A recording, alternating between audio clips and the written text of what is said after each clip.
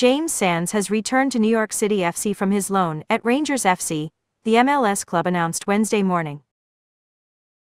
The homegrown standout was originally set to stay with the Scottish Premiership side through June, after initially joining in January 2022, but fell out of favour under manager Mick Beale. Rangers held a purchase option. However, the 22-year-old U.S. international midfielder defender has signed a new contract with NYCFC through the 2027 MLS season, and he will be available for NYCFC's Matchday 2 game.